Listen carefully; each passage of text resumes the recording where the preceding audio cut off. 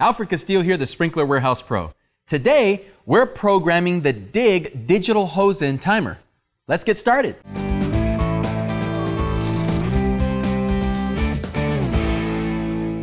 Let's unpack our new toy.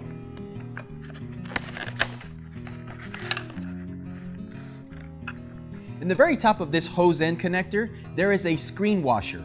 You'll need to pull it out and clean it every couple of months or so. Before we get started programming this thing, it's going to need a 9-volt alkaline battery.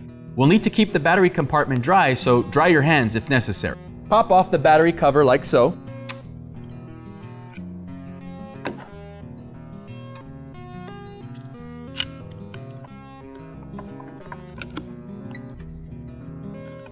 If you're using this timer to connect to your drip system, you'll put the timer in line before your head assembly.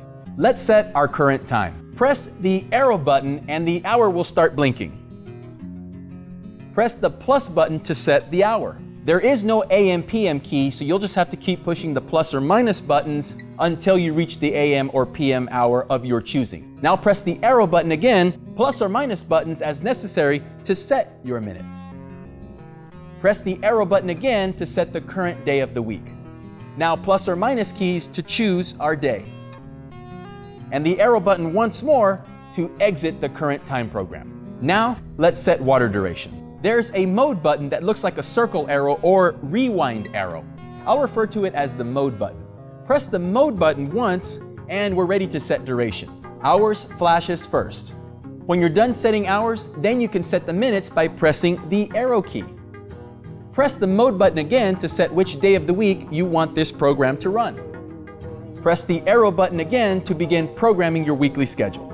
You'll see the black box under Monday flashing now.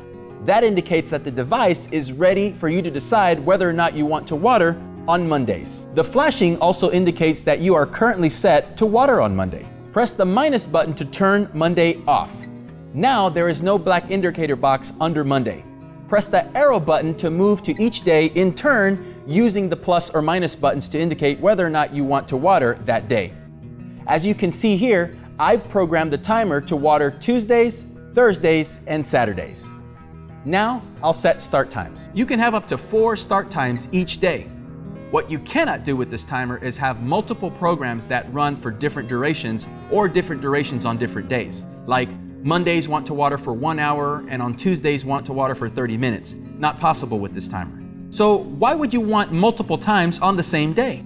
Well, I don't know the specific plants and regions for which you've purchased your timer, but I do know that during especially hot times of the year, you may want to water in the mornings and in the evenings to help your plants deal with the heat.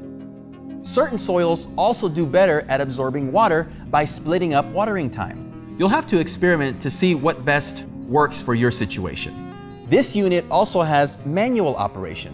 When you're ready to start watering, simply press the on button on the right side of the panel and then use the plus or minus buttons to set how long you wish to water for. If you need to turn off watering for any reason, there is an off button on the left side of the panel. To put your timer programs on hold, maybe it's because it's winter or maybe it's raining, press the off button. You should see this symbol.